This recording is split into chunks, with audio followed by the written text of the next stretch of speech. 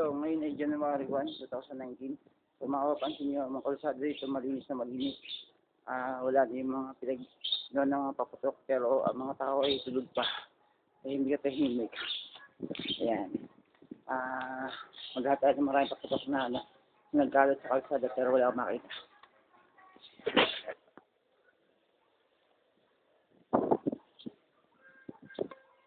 Yung daming paputok. Wala. Kagat.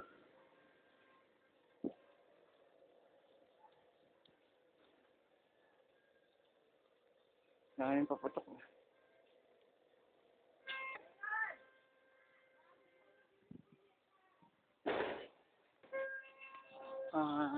Siguro ang saya dito kasi ang daming paputok na nagkalat sa kalye.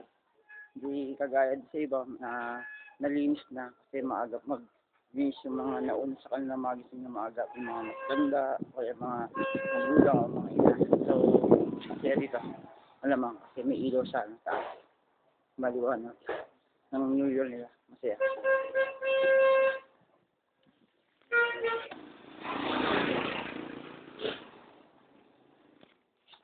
Yung ibang lugar na nabasahan kong kalye, malinis na yung kalsada kasi wala na yung mga nagkalat ng mga kaputok. Yung iba naman medyo makalat. So, ayan, naglilibat-libat ako. So, ano naman, responsible naman ang mga tao dito sa lugar ng Sariay. Yung iba, hindi naman masyado. Siguro dahil sa napuyat sila. Sobrang kainom o sobrang kaligayahan nila. Dahil natapos na ang 2018. So, malapit na ako sa simbahan.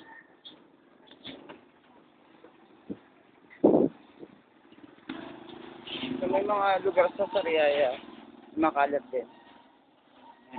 So, siyempre dahil New Year, so, ayan, lakas kasi ng bagyo, kaya ang daming mga dahon na nalagas. So, New Year naman yun. So, ayan, yung iba malinis, yung iba makalat. May ano ulit.